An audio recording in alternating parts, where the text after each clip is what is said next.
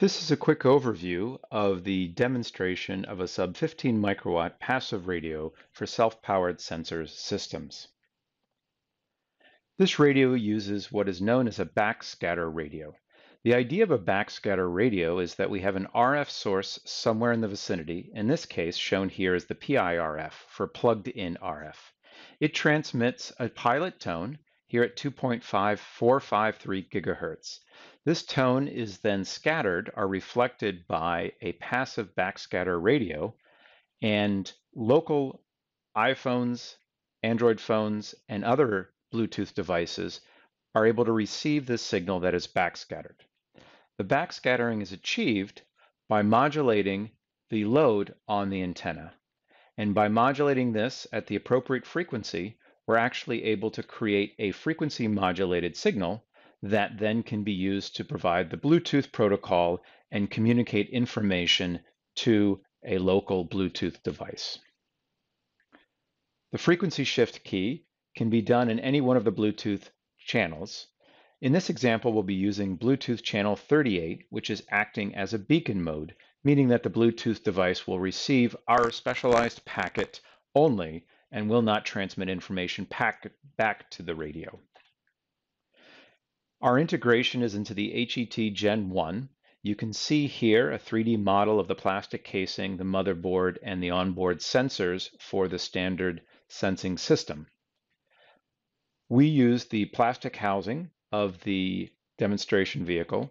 We then designed a custom antenna to fit inside of the casing using a genetic algorithm that was able to produce an antenna that provided the proper form factor for inside the antenna and also a optimal antenna pattern. This is a picture of our demonstration. You can see the plastic 3D printed casing in the top and our custom designed antenna, which fits inside that casing on the bottom. Our plugged-in RF will be a standard 2.4 gigahertz antenna connected to a laboratory oscillator source.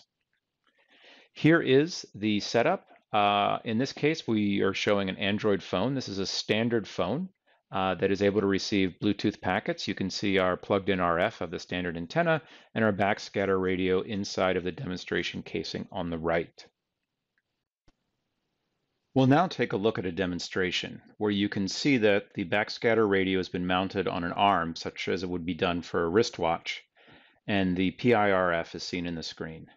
The person on the phone is simply refreshing until they're able to see the bit stream or packet delivered by our backscatter radio, which is assist is cool, and it certainly is.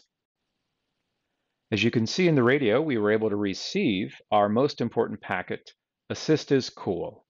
Here we show that not only can this be received on an Android phone, but it also can be received on an iPad. The backscatter radio is sending a standard Bluetooth signal that any Bluetooth device in the room is able to receive and decode. In the future, we'll have this backscatter radio be able to send back analog information from sensors such as an EKG or a pulse rate monitor or other devices and sensors. The radio we showed today consumes 13 microwatts, and our goal is to further integrate this and reduce the power. As you can see, as we move to a commercial off-the-shelf approach with an onboard oscillator, we'll initially increase in power to a few milliwatts. However, with a custom oscillator, we believe we can get this down to 100 microwatts in the existing PCBs. And we've already completed a full integrated circuit design that shows if we integrate our radio with an onboard oscillator, the total power consumption for everything for the backscatter radio is just under 1 microwatt. I'd like to thank the team that's made this work possible, and we hope you appreciate this demonstration.